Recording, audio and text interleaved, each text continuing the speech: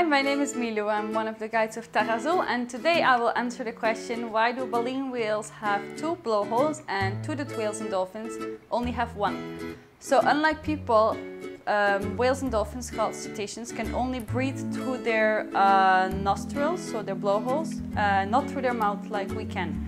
However, all cetaceans, they have a double blowhole opening in their cranial bone. Doesn't mean that they always have a double opening in their external blowhole.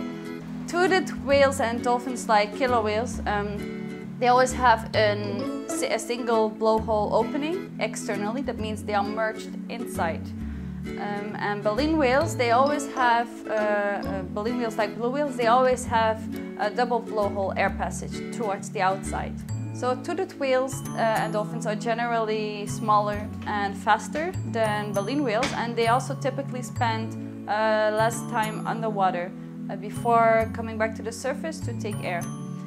So it is actually speculated that the reason they have 1 blowhole is that they don't need to absorb as much oxygen on the surface each time they come up, so they don't need the extra air passage to breathe. However, the sperm whale is a toothed whale, very large, but this is a very notable exception because they also have 1 blowhole.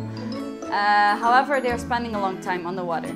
Also, one of the blowholes of toothed whales and dolphins evolved in the echolocation sonar system, which left them with only 1 air passage that went out externally instead of 2. Baleen whales, they have massive bodies, so they spend generally more time underwater, and that's why it is speculated the reason that they have a double blowhole is to more efficiently get access to inhaling and exhaling air every time they surface. It is estimated that cetaceans use about 90% of oxygen each time they come to the surface to breathe, making the most of each breath, and this in comparison to humans, who are only able to use about 15 to 20% of oxygen each time we breathe in. So they're able to use a much more efficient way of breathing compared to people.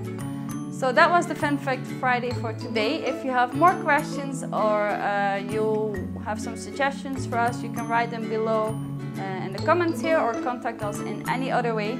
Thank you very much and see you next time.